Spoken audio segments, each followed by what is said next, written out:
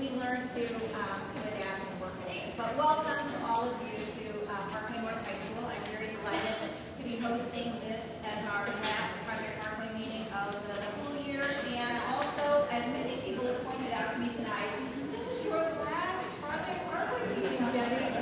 So I'm very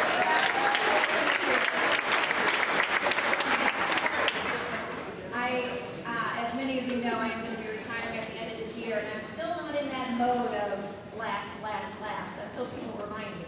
And so, thank you to those of you who remind me that this would be my last address as a Project Parkway meeting. It has truly been an honor to work with this endeavor. I think that it is very challenging to work in a big school district and try to make a plan for all of the constituents to be working together.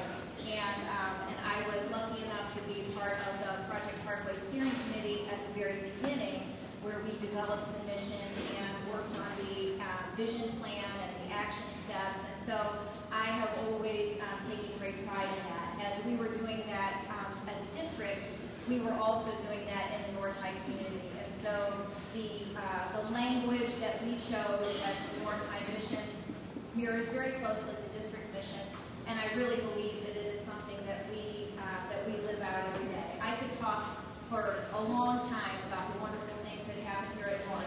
I'm just going to share one quick story, and that is from last Thursday. We did something that I have been hoping we would do for many, many years. We, a year ago, decided on the day of our Special Olympics event that we were going to, 1 year from that day, have an all-school service learning day. And I have never seen a community come together like this community did last Thursday, when every single one of our 1,186 students were either here working with the Special Olympics or off campus. 600 kids off campus at sites around the county and in the city serving our community. It was a magnificent endeavor, and the pictures and the stories that the kids have told, even the ones where you would think, I don't know that this kid is really going to be somebody we want to have interacting with other people. You know, they came back and shared the most poignant stories of what they learned about their experiences. And so the staff members were wonderful, and the students were wonderful, and it was just really a wonderful way to celebrate that which is Parkway North.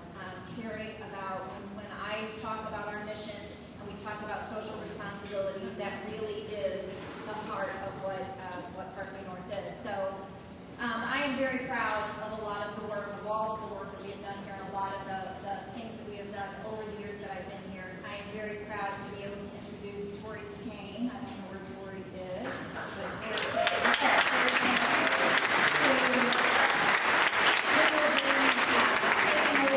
As the next principal of North High. I know that she's been with us for 4 years as an assistant principal, and so she understands what it means to be a part of this community, and so I'm very pleased to be able to have her taking over and knowing that our mission is going to continue moving forward. I also want to take a few minutes to introduce many of my North area colleagues, because our North High students wouldn't be who they are without all of the care and concern and empathy that they are taught from a very early age. And so I want to introduce the principals of the North area elementary schools. And so I see many of you out there, but I don't see everybody. I will say your names anyway. So Jamie DeBosch, who is from Bellevue Elementary. Will Senti, who is at Craig Elementary. Lisa Luna, who is at Ross Elementary. I don't know if Kim Cohen is here. I haven't seen Kim tonight, or is there here? Sorry, Carrie. Jessica Carl. From representing McKelvey, and Northeast Middle, Kashina Bell. I see Kashina back there. So it is a wonderful part of the district to work in. I have found just such amazing reward and fulfillment in my time here, and I want to say thank you to all of the people who have been my supervisors and my mentors along the appreciate everything you've done to help me. And at this time, I would like to turn the microphone over to Dr. Keith Marty, and he will continue on with the program tonight.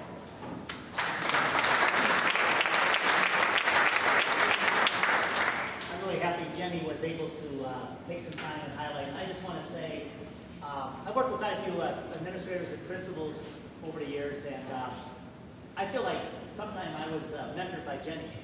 She said thank you to us because she ran such a great school and just was so wise in so many ways. And I think anybody who's ever worked with Jenny would really appreciate her knowledge and her collaborative approach and just her child-centeredness. So Jenny, congratulations and thank you for your leadership again. Thank you.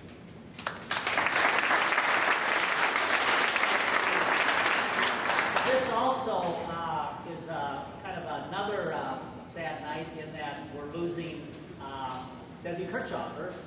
This will be his last project. Well, maybe not. Maybe we'll get it back. I learned too much. You're awesome there. But Desi, as you know, is taking the superintendency at Northwest. He started that transition. And, you know, I just want to first of all say that the Project Parkway leadership the last several years under Desi's leadership has been superb. Desi took us really through a very important transition from Project Parkway 1.0 into 2.0, and he did it with great care and great community involvement, the listening sessions, the analysis of those results, the surveys, really working through that with the board and administrators and, of course, our whole community is really complimentary. That's not easy. Oftentimes in strategic planning, it's very, that transition from phase 1 to phase 2 can sometimes be the end of the plan, or people get disillusioned that things aren't going to be carried on. And Desi did a magnificent job. Besides that, he has such great spirit and great wisdom and great leadership in so many other areas that I just want us to take an opportunity to thank Desi for his leadership, wish him well, and really understand how important and vital he's been to the district, Project Parkway, and certainly so many of our lives. Desi, congratulations.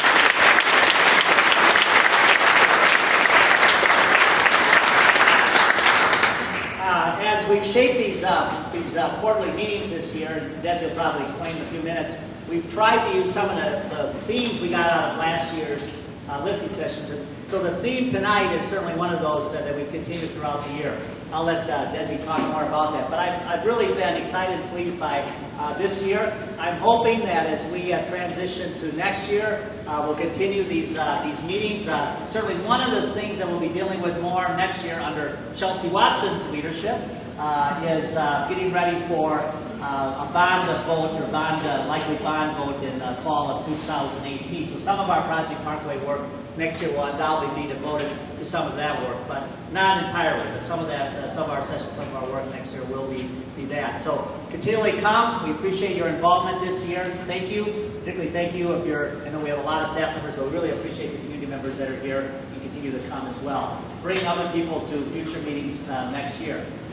It's now my pleasure to introduce our brand new board president, but not a dual board member. In my tenure here, this will be my fourth year working with Beth Feldman as board president. So we are glad to have Beth and glad to have her back as president. And her wisdom, her leadership is going to be valuable in the next year as we go through a lot of changes in the district. So Beth Feldman, our new board president, who's going to also introduce her.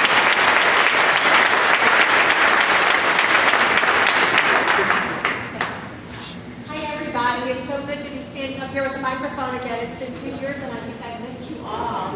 I'd like to introduce the board members that are here this evening. So if I miss somebody, let me know. But Sudhir Rathod, I saw. There you go. Stand up so everybody can see you. And Kim Applebaum, who's the vice president. Looking at Jeff Todd, who was just recently elected.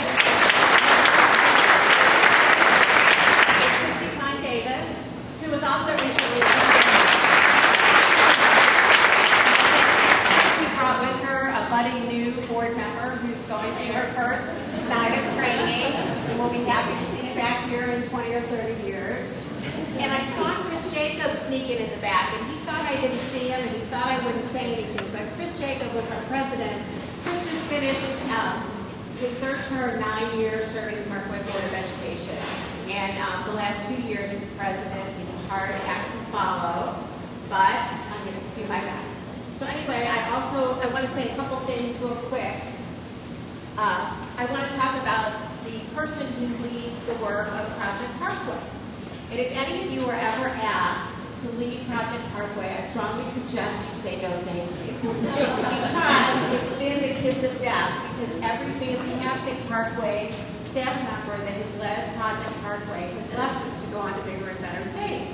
And I personally think it's time now that they start coming back, now they've gotten all this training. So anyway, Desi, one day, maybe in our future, we'll see you back. But in the meantime, thank you for your leadership, and you've done a phenomenal job, and hung around longer than most people. And I don't know where Jenny, but here she is. So under Jenny's leadership in the last few years, North High is undergoing a fantastic transformation. And it is all because of Jenny advocating for her school, her building, and her students every single day. So some of the changes that have gone on, I need my cheat sheet right here, things that they've been working on that I know they've needed to work on for a very long time are a new choir room, band room, orchestra room, the new roof, the new AC units. That's work that will be done this May. I see Jeff Wagner back there nodding his head, very happy. This coming summer, they're going to be working on the fine arts room, which I can tell you was one of my first tours here 9 years ago. I know it needed work. It was so time dead, so I'm glad to see that. All the art rooms are being expanded, the dressing rooms for drama and the drama classrooms. But then the really exciting stuff will happen in summer of 2018, and Jenny, you have an open invitation to come back and visit, where they're going to expand the serving area. I know the students will be happy with that. And the principal's office and the nurse's office are going to move down there. So all good things, all in store for North High, and mostly because of Jenny. So thank you, Jenny. Okay. Turn over to Desi. Thank you, President Feldman. Appreciate your comments. And thank you, everybody. It has been a pleasure to be part of this work. So bottom line is, what is Project Parkway again? It's about continuing to improve.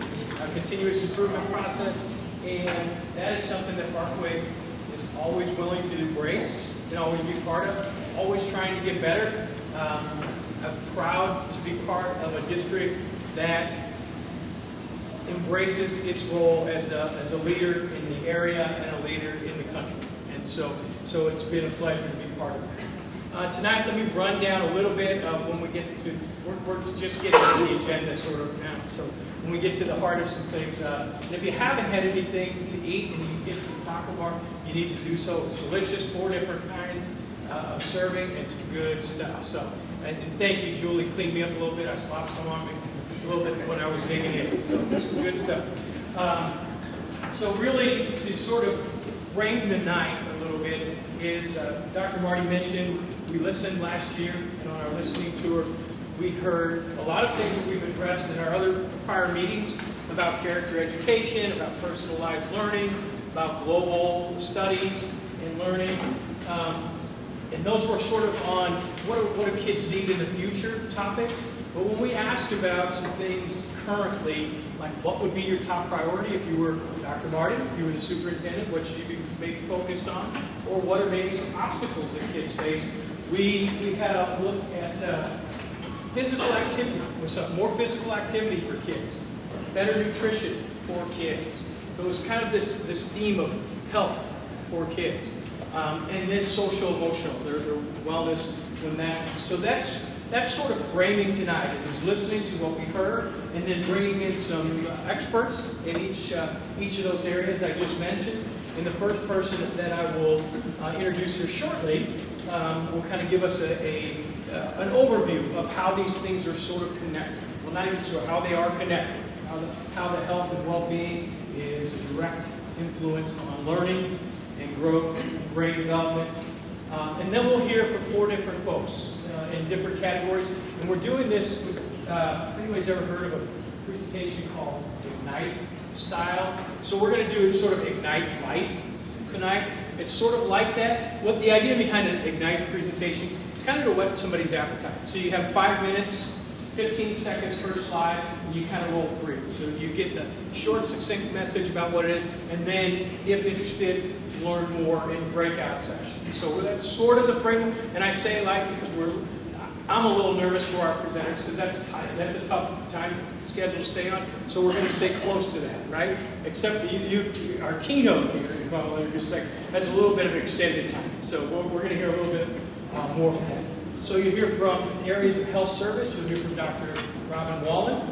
In physical activity, you'll hear from Ron Ramspot. For nutrition, Marlene Piper will be here. And then in the social emotional side, Aaron Schulte will address you. So those will be the quick rundowns. So with that, I want to introduce sort of our keynote, if you will, for tonight. And she's going to talk a little bit about the whole school. Make sure I get the order right. Whole community, whole child. We get right this time. So it's Laura Beckman. I want to just give you a little bit about her work and who she is, because some of you have known Laura and worked with her, but many of you may have not. So 28 years of educational service in public schools as a teacher, curriculum coordinator. She continues to be heavily involved in fields of health, physical education, wellness at the local, state, and national levels. Within the past 15 years, Laura served as curriculum coordinator in both Burke-Florissant School District and Rockwood. Under her direction, multiple local, state, and federal grants were awarded for improved wellness within the schools and communities they serve. She has partnered with Missouri Foundation for Health, St. Louis County Department of Health, University of Missouri St. Louis, BJC Healthcare, Missouri Department of Transportation, Midwest Area Council, Fitness Grant, among many others. She's presented nationally and at the state level. She's received many awards for achievements in the areas of physical education, health, and wellness. She assumes a leadership role in state associations and serves on other boards. She's also the co-founder and serves as partner of the Unified Wellness. She knows a lot. She knows her stuff. She's been doing it for a long time, and she's been doing it really well. And we are very, very pleased to have her here tonight, Laura.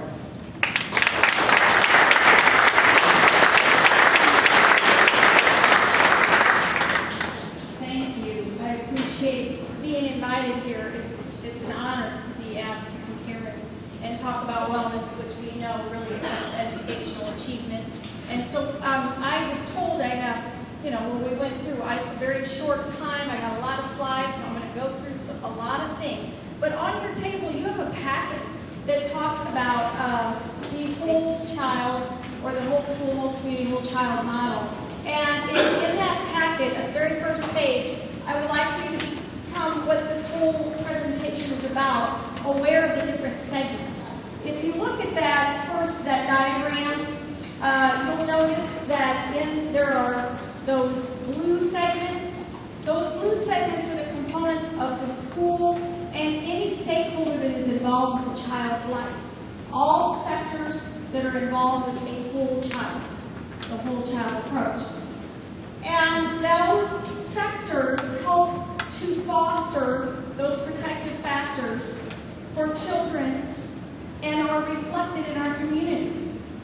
In the outside white band, it talks about the processes and procedures and policies that we should be putting in effect together, collaboratively, to make changes for improved health behaviors. And then the 5 tenets inside that surround the whole child are based on Maslow's hierarchy of needs, which I'll go into in a few minutes. So first of all, I'm going to show you sort of a video to give you an overview of the whole child model. For too long, health and well-being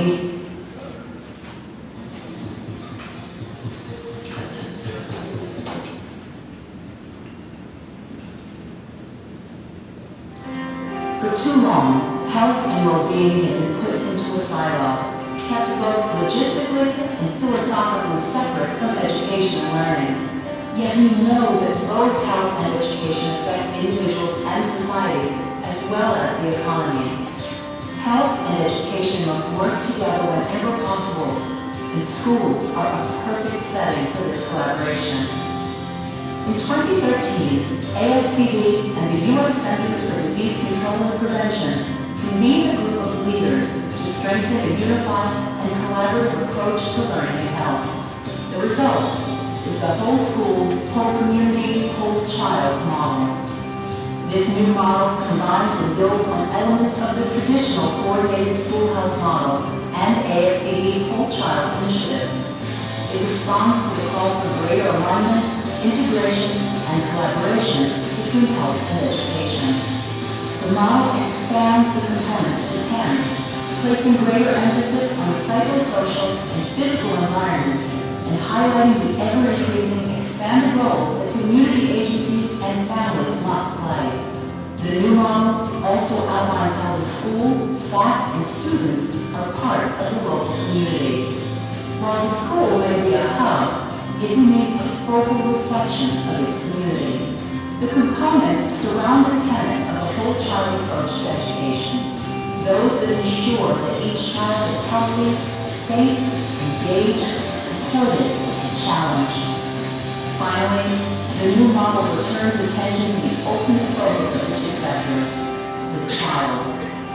Join us in ensuring a collaborative approach to learning and health for each child, in each school, and in each community.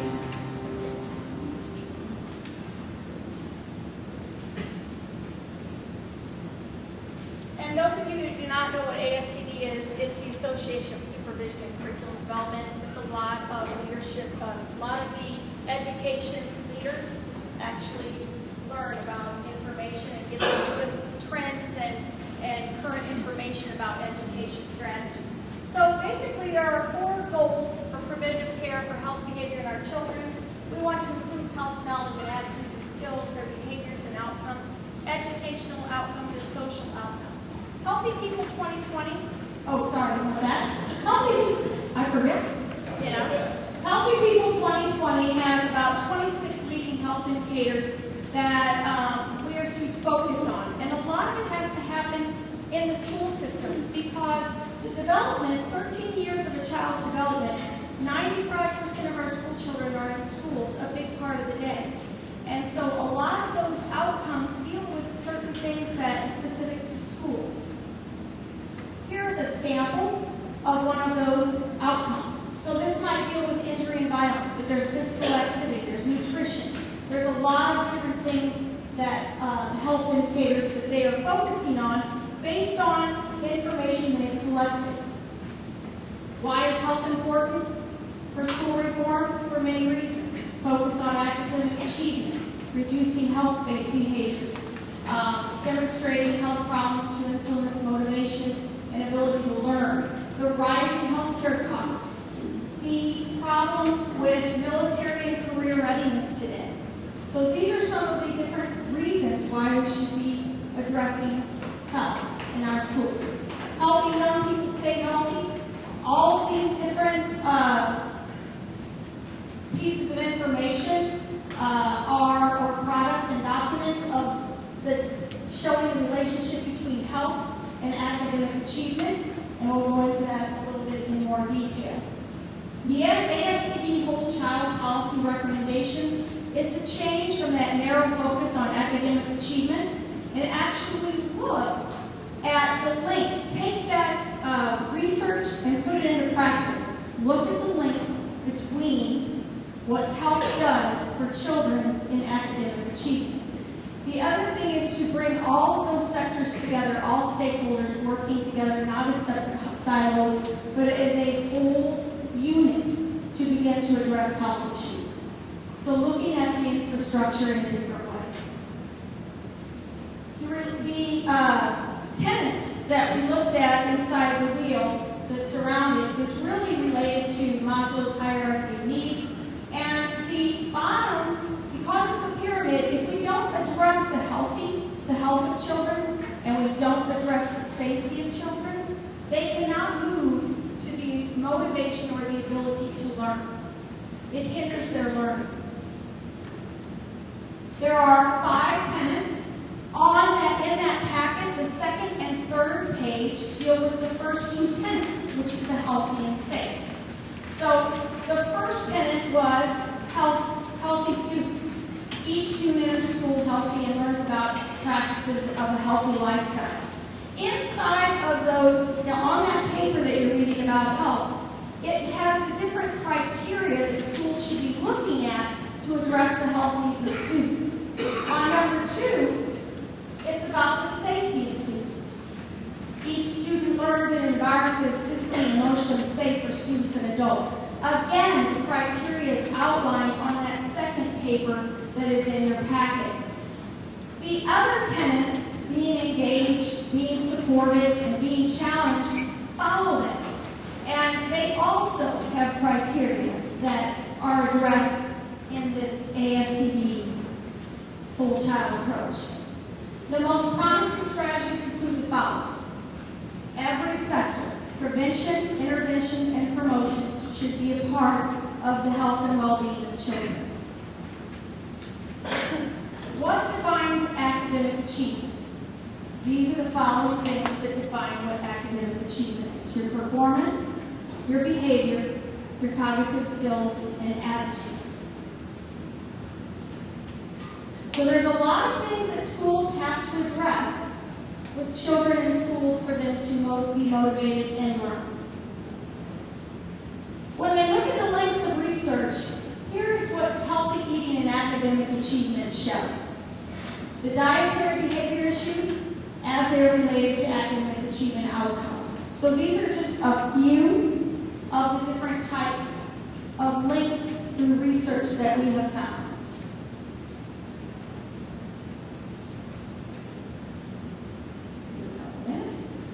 In addition to that, physical activity and academic achievement. Physical activity also addresses it. And I know that the other people who will be following me, the other presenters, will have a lot to show some of the Parkway initiatives that they're doing to address things. But it does show a definite link. Here are some other key things that have been pulled from various pieces of research. Over 30 years of research. And it continues.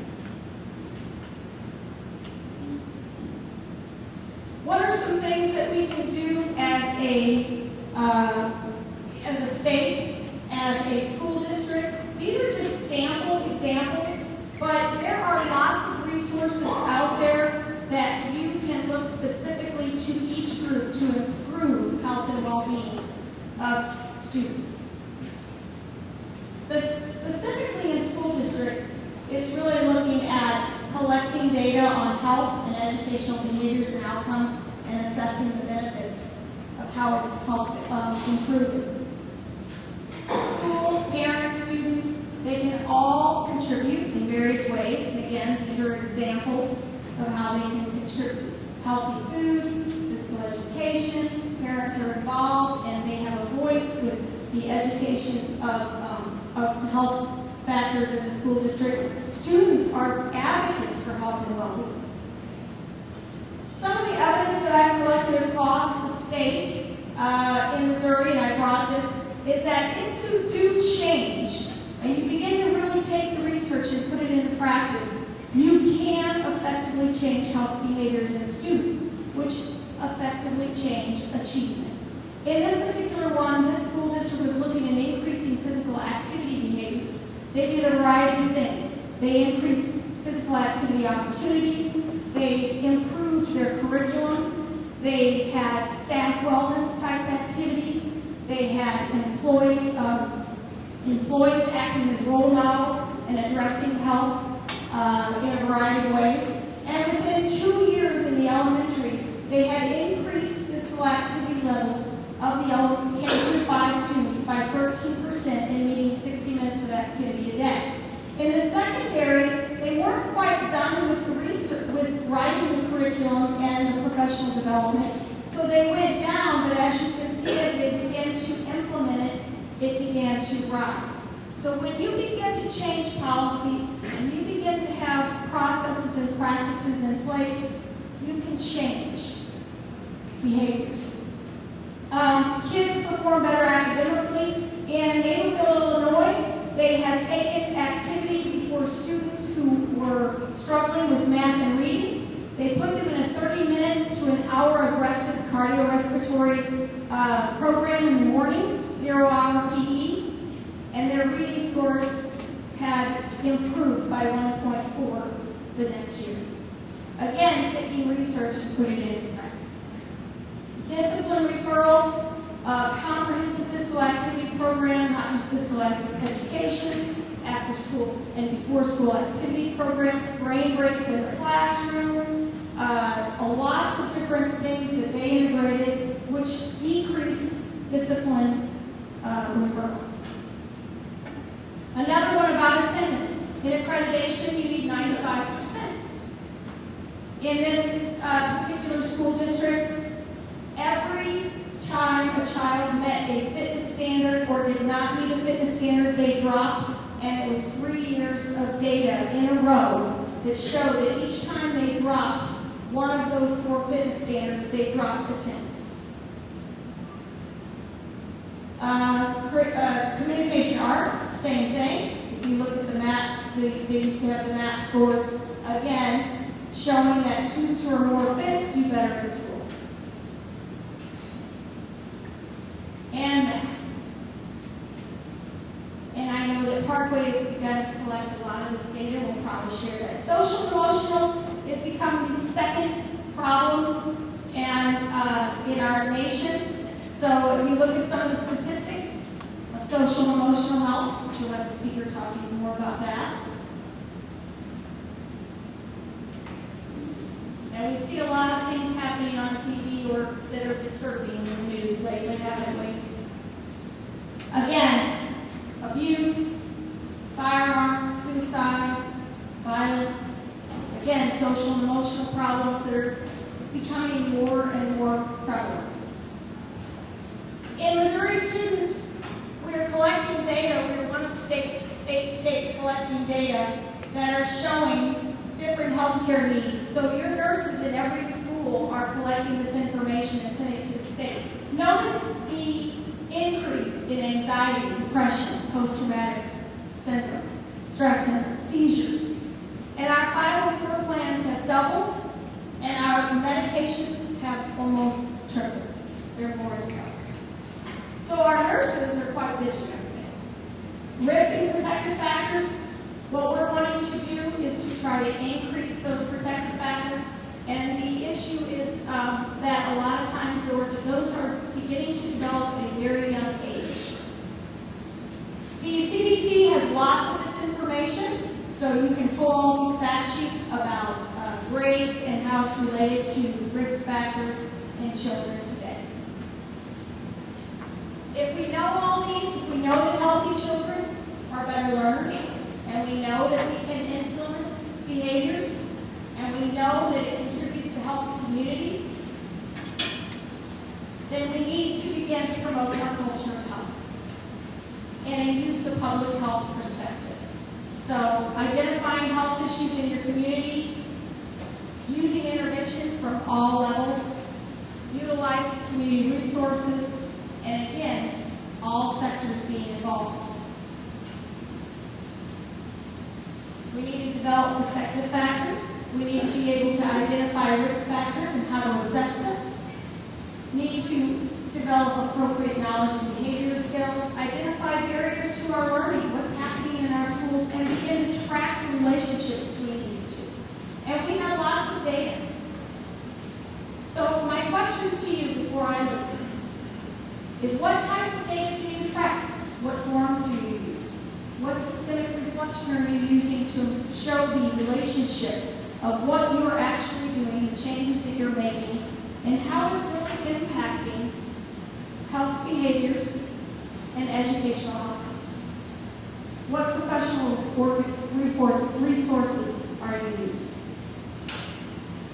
There are tons of resources out there. So, again, that'll be another day, another night.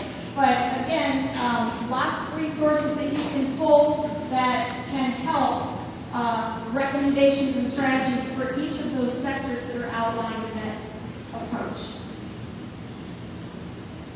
So I'm going to finish here. We can do all the different teaching, help teachers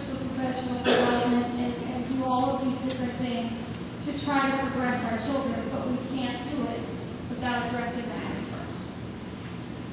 So I hope that helped. It was fast and furious, but I hope that gave you sort of some insight of how the WISC model works and a little bit about what's happening today.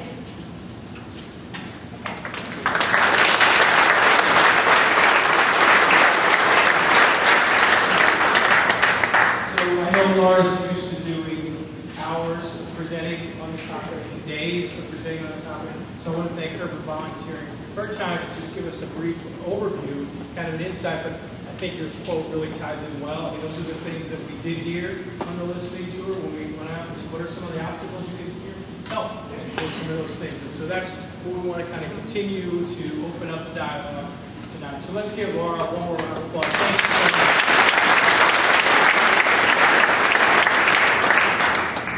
Now, I'm going to go ahead and turn it over to Ron, and then for our next present, we're just going to roll through this. So, you ready to jump in there when Ron's on? So keep a steady flow. So, Ron, ready? Okay, I'm going to break protocol a little bit here for just a second. We'll keep it fast. Everybody stand up.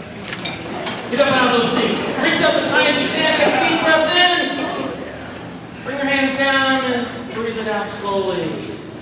Do it again. Reach up high. Deep breath in. Breathe it out slowly. Bring your hands down. Look to your neighbor. Smile at your neighbor.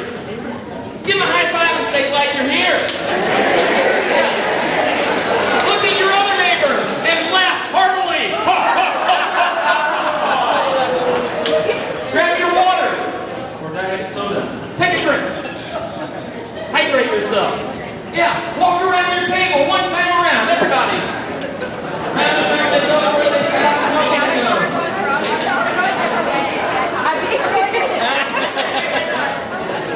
And everybody, grab your chair and have a seat.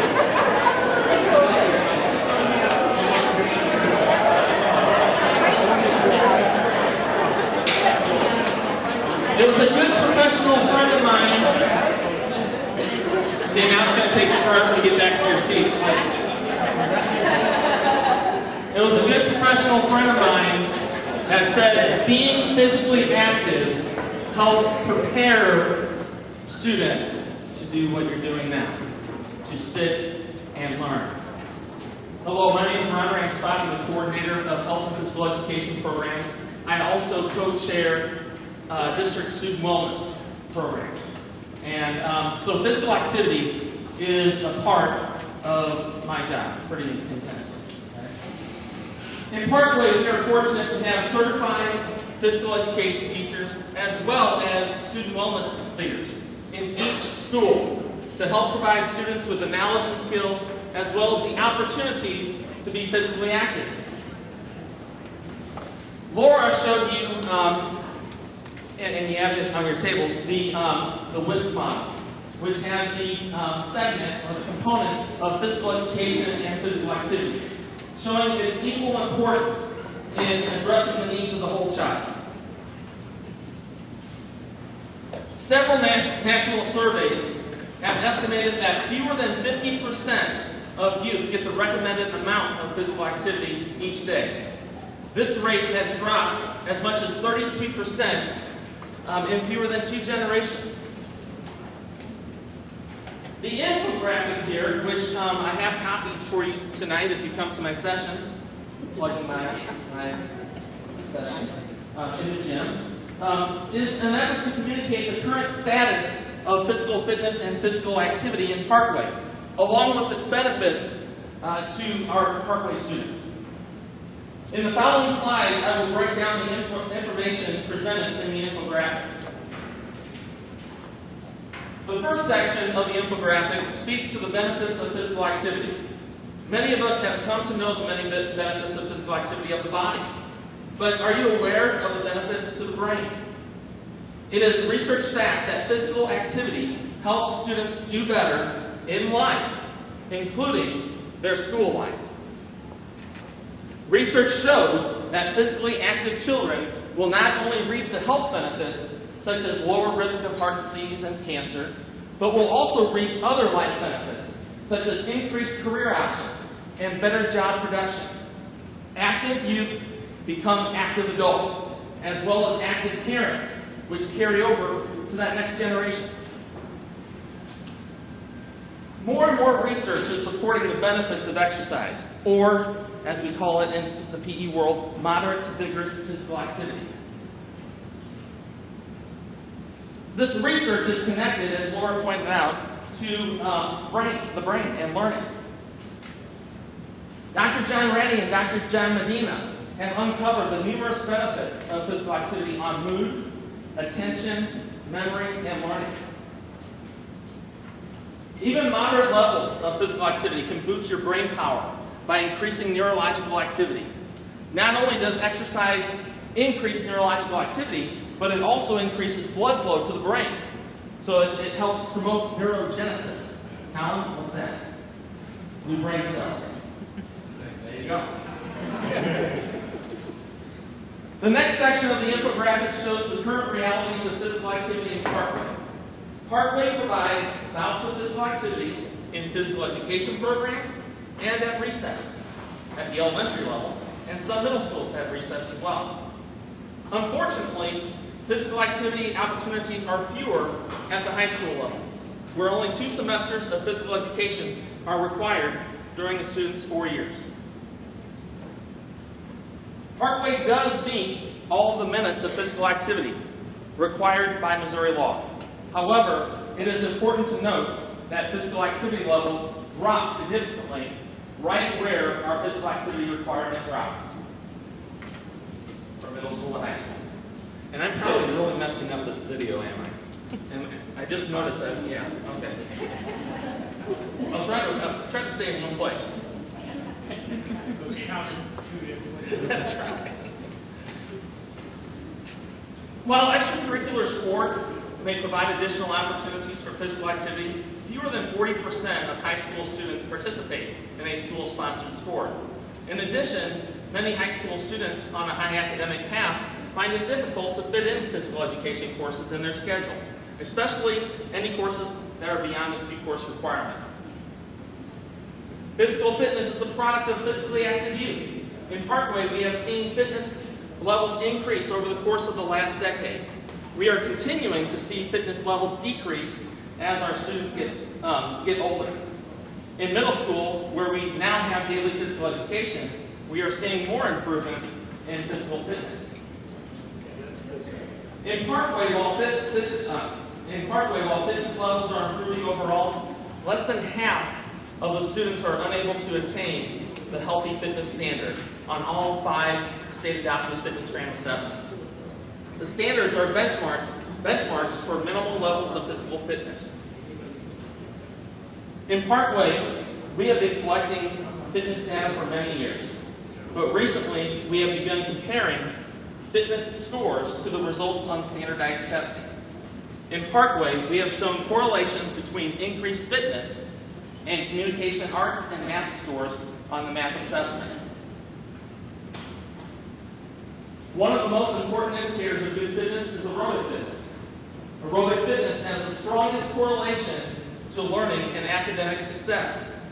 As seen in this graph, you will see that 9th grade boys, identified by the orange line at the bottom, show the lowest levels of aerobic fitness as compared to 5th grade and 7th grade boys. On this next slide, you will see 9th grade girls also have the lowest levels of aerobic fitness compared to 5th grade and 7th grade girls. So as you see, physical activity levels decrease for high school students. We also see a decrease in aerobic fitness. Logic would also suggest that it is also limiting the capacity of the brain to learn. The Centers for Disease Control views schools as an ideal setting for teaching youth about active lifestyles.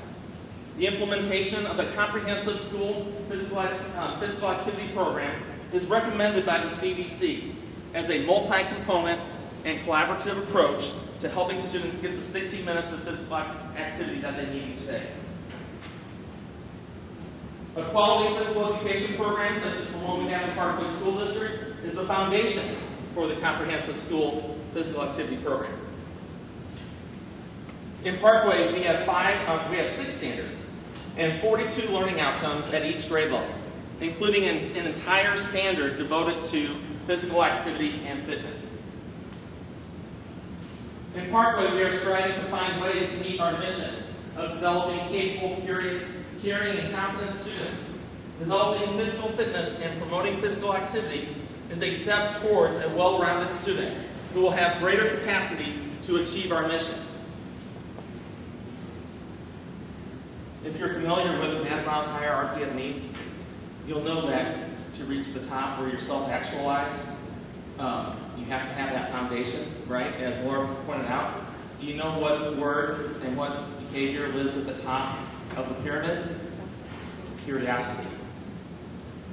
If you found any of this information interesting and would like to continue conversations about how to promote physical activity in Parkway, please join me in the gymnasium following the next 3 presenters. I should also take this opportunity to promote our district-wide Family Fitness Day, which is called Let's Move in Parkway.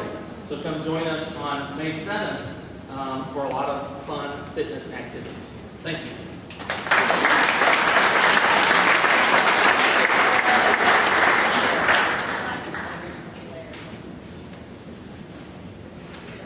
Make this work.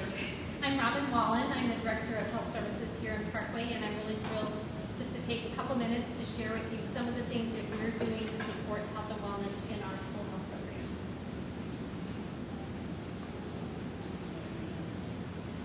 So as Laura mentioned, we all know that healthy students do better in school. They do better academically, they do better on tests, and they are more successful. So in Parkway, we put a lot of supports in place to help keep our students healthy. We have a registered nurse in each of our schools, and these nurses are highly qualified and committed to their work in supporting student health. In fact, 20 of our school nurses are nationally certified, which is a sign of their commitment to the profession of school nursing and to excellence. One way that we're supporting student health is through the provision of urgent care and emergency care. During the current school year, our school nurses have provided episodic care 108,000 times. Actually, a little bit more than that, since I didn't get today's statistics in there. Managing first aid, common illnesses, and socio-emotional concerns have resulted in 91% of students who visit the school nurse returning to class to learn. Telephone. Communication and engaging parents is a key piece of our work. When you think about equipment that's essential for school nurses to have, you may not think about the telephone, but I would venture to guess that it is the most important tool that our school nurses use on a daily basis. In fact, this school year alone, Parkway school nurses have made almost 12,000 phone calls to parents to coordinate care for students. Chronic disease management is another key aspect of our work. Did you know that approximately 25% of students come to school with a chronic health condition? Our work includes assisting students with medication administration, special procedures, and coordinating care between school, home, and healthcare providers. Diabetes is an example of one of the chronic conditions we help manage. Managing diabetes is a complex interaction of working with different factors that affect blood sugar. In addition to the direct care that we provide to students with diabetes, we also are responsible for educating hundreds of school staff each year so that they can better assist our students with diabetes. Asthma is the most prevalent chronic health condition in this country and in our school district also. Our school nurses help manage students with asthma to ensure that they have the treatment they need if their symptoms are exacerbated. We also stock emergency rescue medication for any student who presents in respiratory distress and does not have asthma medication in school. This slide graphically shows the rising incidence of asthma in Parkway. While our enrollment has remained relatively steady, we have many more students with asthma in our schools. We have 2,184 Parkway students who come to school with asthma. Another increasing health concern for our schools is food allergies. Food allergies are an autoimmune process where the body reacts to an allergen in a particular food. Food allergy reactions can be very mild to very severe and even life-threatening. In a very similar graph to the asthma one that I just showed you, we're also seeing a dramatic rise in the incidence of students with food allergies in Parkway. In 2008, we had 340 students with food allergies. and this year that number has risen to 1,123. Anaphylaxis is the life-threatening allergic reaction that can happen when someone is exposed to an allergen. We have a protocol for responding to allergic emergencies with a life-saving drug called epinephrine. With the rising incidence of food allergies has also come the increased incidence of the number of students experiencing anaphylaxis at school. This school year alone, there have been 9 episodes of anaphylaxis in our students. In response to this growing concern, Parkway has begun developing a food safety protocol to try and decrease the opportunities for students to experience a life-threatening reaction in school. This protocol will go into effect next school year and will put practices in place to lessen the sharing of food in school. One activity that many people may not be aware of are the health-related supports that we provide for students. For students who fail vision screening at school or who lack health resources, our nurses collaborate with community resources to ensure that students are able to be evaluated by a vision specialist and get glasses if needed. We also coordinate oral health services for students. Some of our schools actually bring dental services into the school buildings, providing oral health screenings, cleanings, and even remediation services. We additionally partner with a service called Give Kids a Smile and take students twice a year to a free dental clinic in St. Louis. This helps to ensure that the oral health needs will be met and that students will be healthy and ready to learn. Finally, the Parkway School District has an award-winning employee wellness program. In partnership with our insurer, United Healthcare, we have an on-site wellness coordinator who works with wellness leaders in each of our buildings to support wellness activities. We believe that a healthy workforce is a critical component to promoting healthy students. So, if any of these activities spark some questions in your mind, or if you would like an opportunity to share some thoughts with us about school health, please join me in room 1602 after this discussion.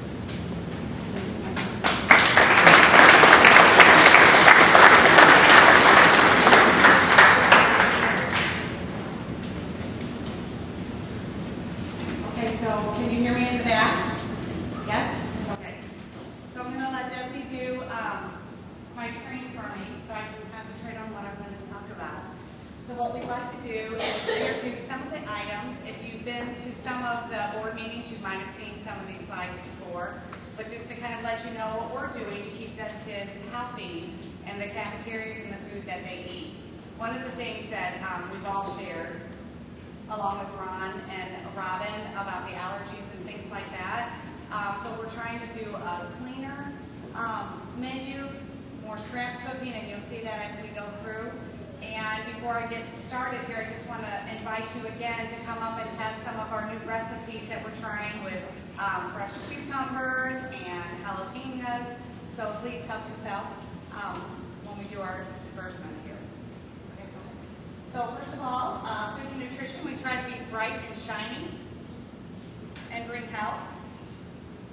This is one of my favorite slides. So in the last couple of years, we have partnered with the DOD, and we've gotten more fresh produce. In fact, we've even gone back to DESE, D-E-S-E, not Desi Kirchhofer, and asked for more money. When other schools leave certain funds out on the table, we said, do you have more funds that we can purchase more produce? Because produce is getting to be one of our expensive items. It used to be the protein that we would have in our menus, but we're seeing now that the fresh produce is hard to get a hold of. And you'll see here we have strawberries, and we also have fresh blueberries. Of course, kids like it better when we put a little bit of whipped topping on it. So, and you can see up here we have apple slices and also some sun butter. So talking about allergens, we in the lower, well actually in any of the buildings, we try to stay away from all peanuts and peanut butter. So we have a sun butter that we offer the kids for a protein choice too. And I'm happy to say here, one of our elementary schools, actually there's more, this is the only one I have a slide of. This is Green Trails Elementary. So we talk about farm to school. Well, this is actually garden to cafe. So we can coin that for us here. We also try to help the kids get excited about breakfast, because you saw on some of the slides and things that Laura talked about, that if kids are not coming to school fed and well nourished, they don't learn as well. So we try to award our kitchens who have the best participation in in their breakfast program. So here is a Becky Bear. During our program evaluation, we actually sent out surveys, and this is a great wordle that we came up with for a student survey, their feedback. Some of the likes they had, of course, they like their friends, they like the food. I see pizzas there, and lunchtime. Some of the parents took surveys too, and their feedback were options and kids and lunch and food and variety. One of the other things that stood out greatly with the parents would be the time for the students to eat. They feel like their students didn't have enough time to eat. And I'll just make a little note here, is it does take longer to eat healthy foods, like to eat an apple or peel an orange, than it does to eat pudding or eat a cookie. So we do need the time for them to take to eat it. Here again, this is West Middle. So we show their breakfast bar here. They have bagels and cream cheese. We also offer a low-fat cream cheese. And we have yogurt. And then it's kind of hard to see here, but we have some fresh fruit and vegetables too for breakfast. Our breakfast card here, so we had a great day with the breakfast card. I have to give kudos to Kathy Wallace at Central Middle. She helped us get this together, and we were actually able to win a grant from the Midwest Dairy folks, and that was the first grant that we had won in 27 years, at least for us in the nutrition department. A lot of times we don't get offered grants because our free and reduced numbers are so low. Total free and reduced is only 20%. So often we don't qualify, but we actually got to team up with Fuel Up to Play 60, and Greg Zerline came in, and the kids were really excited about this too. It was a great day. This is Sorrento School, and actually this is where our staff was awarded the T-shirts and the silly straws, and each student in the school got a silly straw too, and it was from Midwest Dairy. This is actually a video. This is students participating and making a video of why breakfast is so important to them.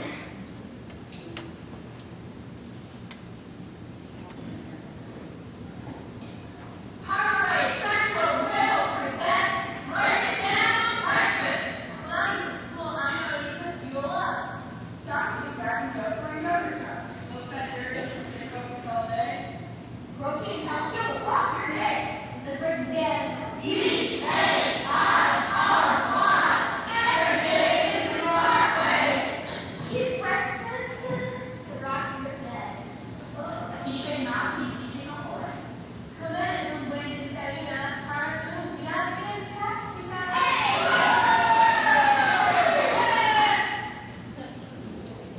So they had a good time doing that video.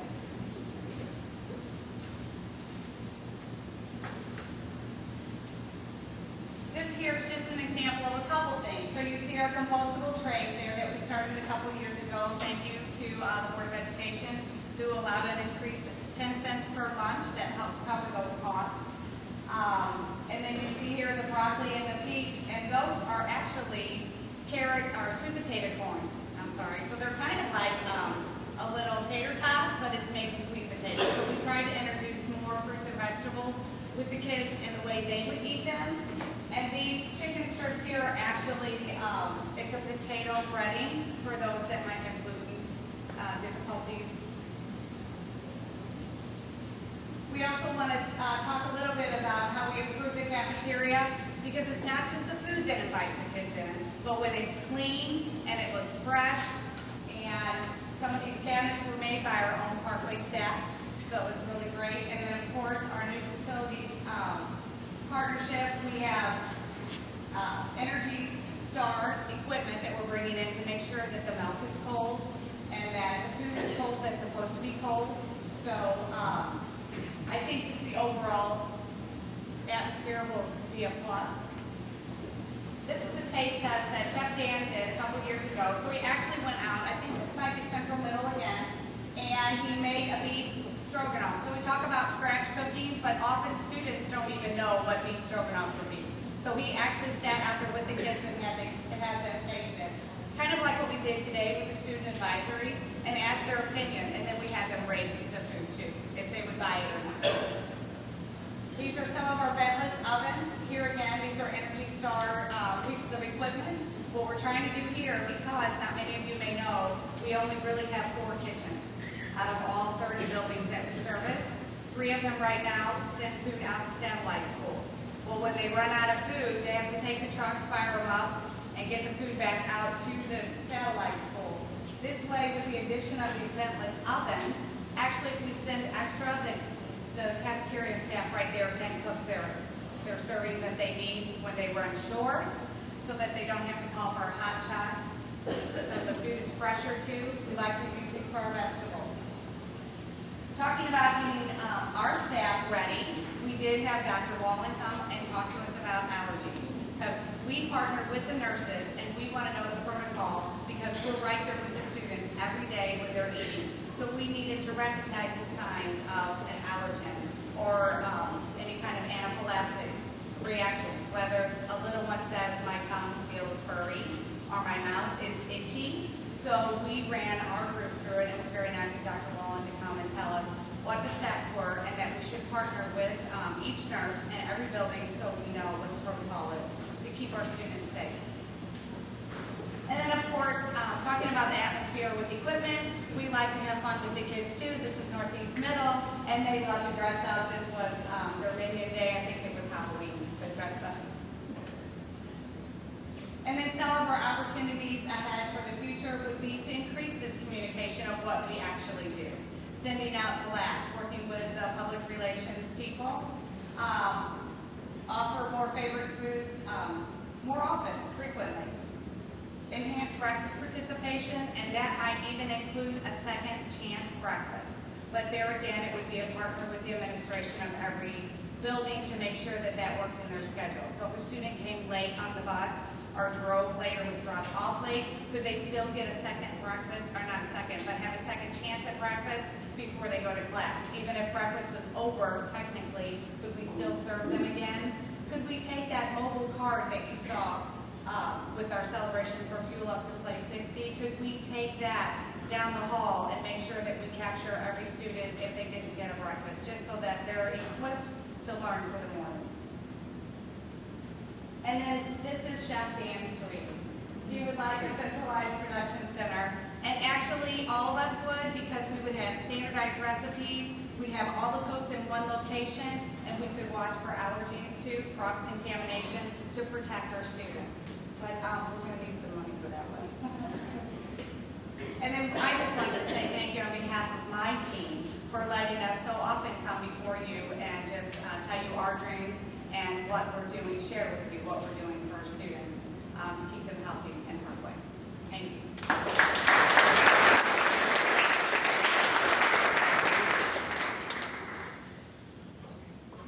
Good evening, everyone. Can you hear me in the back?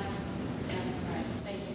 My name is Erin Schulte. I'm the coordinator of counseling and character education here in Parkway. So that means one of my main jobs is to oversee our counselors. As you have heard so many times tonight, a lot of concern around the social and emotional health of students here in Parkway, but really nationally. That's something we're seeing growing numbers of across the country, but also here in Parkway. So our counselors are kind of what I look at as our first line of defense. But one thing that I'm really proud of is the collaboration that our counselors show. So they work with the school nurses, they work with the cafeteria staff, they work with the health and PE teachers, and hopefully we're providing wraparound services for every single student. One thing that's important to note is there's no one way to help anyone with any certain mental health problem. Every family is different, every student is different, and even if they are facing the same diagnosis, every situation is completely different. So our counselors use various methods, and they have lots of different tricks in their tool bag. They meet with students one-on-one. Sometimes they do small group counseling. Sometimes they are doing whole classroom presentations. They're referring to outside agencies, even sometimes having the counselors come into the school to meet with the student one-on-one for a regular appointment. But then doing things like teaching them how to journal or teaching them mindfulness, things like that are also really helpful for our students. Our counselors help with all kinds of personal, social, academic issues. But one of the things I wanted to focus on, because I have only 5 minutes and I think I could like the rest of my colleagues could talk about this for a very long time. But one of the issues that we're seeing again as a rise across the nation, but also here in Parkway, is the rise of anxiety in students. And we're seeing that at younger and younger ages. We are seeing that elementary, middle, and high school, it may look a little different, but more kids are facing this. And again, that's not just a Parkway thing, that's across the country. There's a lot of different thoughts about why this might be. So certainly social media would be potentially a factor, pressure to be successful, pressure to do well in school, the kind of high-stakes testing that we do with students can create anxiety. So that is something that we have really been looking at and trying to help students with. And one method that we have found some success with and are working toward making larger in Parkway, or more widespread here in Parkway, is the use of yoga and mindfulness to help with this. And that's not just a counseling thing. So we have lots of schools who are training teachers, training PE teachers, but also classroom teachers, because it can be a nice brain break. Yoga or mindfulness. So this is a picture actually just from, I think it was last week at Bellerive Elementary. And they had a whole mindfulness night, and they're doing a great job of training lots of their staff members with this. So we've seen some success with it, and research would show that yoga and mindfulness really helps with this in a couple of different ways. One way is via the brain. So there's a lot of brain research about what happens in your brain when stress is happening. And your amygdala is something that reacts. So people who practice yoga and mindfulness, it has been shown to decrease the activity of your amygdala, as well as it lowers the levels of cortisol. So that's a hormone that secretes when you are feeling stress. So people who have a regular practice of this and know how to do it, see decreases. Even we're seeing that, like brain research showing that. So not just something that students and people who practice this are feeling. I myself, actually, this is like about me, a little partial to this because I am also a yoga teacher. So when I wanted to get my doctorate, I did a dissertation here at Parkway with high school students where I taught yoga in the PE classes. And I'll say from my research here, the number one thing my high school students said to me afterwards, I said, what was the number one benefit you felt after you had yoga class? And it was always, that was the only time all day I felt relaxed when I was finished. And one of the things that I really love about it is that anybody can do it. So I'll give you 2 examples of kids I interviewed in my own study. I had one student who would come in and he would sit in the back. He started out with his headphones in. He only took them out when we were practicing yoga, and then when we were finished, he rolled up his mat, he put his headphones back in, and he left. And so then I interviewed him and said, one of my questions for him was, does yoga ever help you when you're not in class? And he was like, I don't really think so. Oh, except for actually last week, my brother and I, we fight all the time. And we were about to get in a fight, and I don't know why, but for some reason I remembered that thing he told me about taking a deep breath when I feel like that. So I just walked away and I took some deep breaths, and we didn't fight. It was really weird. And I can't believe I didn't notice that till now. And I was just frankly had my recorder was on because I was doing research with that. But it was really, that was like such a cool thing for me to see that for him was now like a tool that he had in his toolbox. Do I think that he would never fight his brother ever again? No. But do I think that he now has a choice in how he wants to respond to that feeling? Yes. The opposite of that, I also interviewed a student in my yoga class who I knew loved yoga, and I was excited to interview her. She came, sat in the front every single week, told me how much she loved yoga. She was the last one to leave. She was usually telling me how much she loved it when she was done. So when I interviewed her and I asked her that same question, do you ever use this when you're not in class? Her response to me was, yeah, every week. Because every time I leave here, afterwards I go to my AP history class, which is really difficult for me. And it's a class that I'm not sure I should even be in. I don't even know if I'm smart enough to be in there. But after I have yoga, I feel like I can participate. I feel like I have something to say, and I feel more confident. So it just shows the spectrum of who can benefit from it and who can do it, which is exciting for me. and I think for all counselors and anyone working with students dealing with anxiety. Mindfulness is kind of a buzzword going around. The definition I like to use is from John Kabat-Zinn. He's an expert in the field, a national expert, even international to a degree. His definition is that mindfulness is the awareness that arises from paying attention on purpose in the present moment. And another thing that he likes to say about it is like, you could go through a whole entire day and not even remember that you are breathing. So it's like taking that time in the day to go, hey, I'm breathing right now. That's pretty cool. And it's something we do all day and we don't even remember that we're doing it. So being present helps people to calm down. It helps us to pay attention a little bit more and take some deep breaths. And what I think about this is oftentimes, and how many times we hear adults say to kids, calm down. You gotta calm down. Calm down. But we have never taught them how they are supposed to calm down. So to me, mindfulness is something that teaches kids how to calm down. What do I mean when I say that to you? And this is something, these are ways that they can recognize what they're feeling and then use that to calm down. It can be through a formal meditation or just little things in everyday life like remembering, oh, okay, I'm breathing, or my heart's beating, or I'm here at school, I'm alive. Yoga practice, that helps students connect movement with their breath, which also can help be a calming mechanism. It can also help students who have symptoms of ADHD.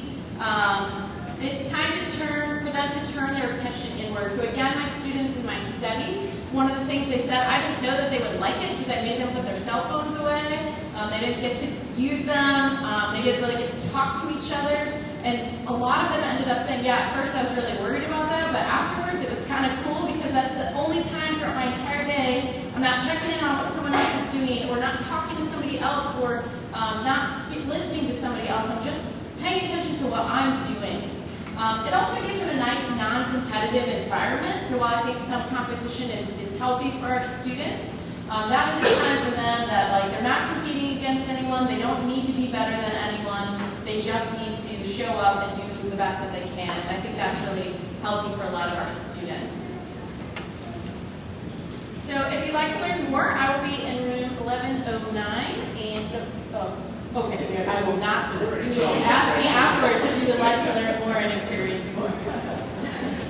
Thank you.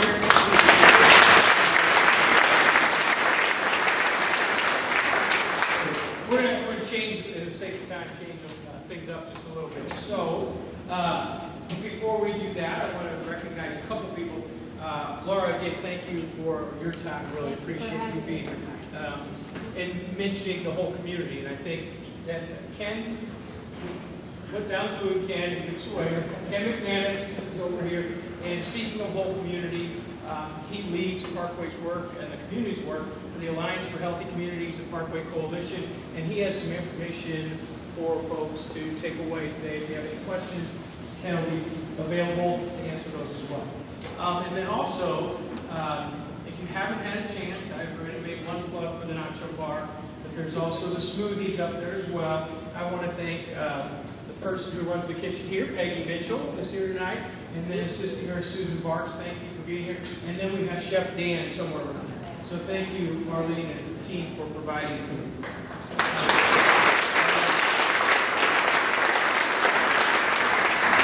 So I really do want to honor everybody's time. We were hoping to get some opportunities for a breakout session, but I want to offer the opportunity. One, Ron, Marlene, Aaron was up there speaking when we made a little audible here, and Robin, who will all be available to you for further information or further questions. But this time we're not going to go and try to squeeze in 5 minutes what we're going to do in 30 minutes. So modify that, so we won't have breakouts, but they will be available for you as a resource if you have any questions. There will also be an opportunity, again, to get your nacho bar. It's pretty good stuff. Thank you for being here tonight. Have a good evening.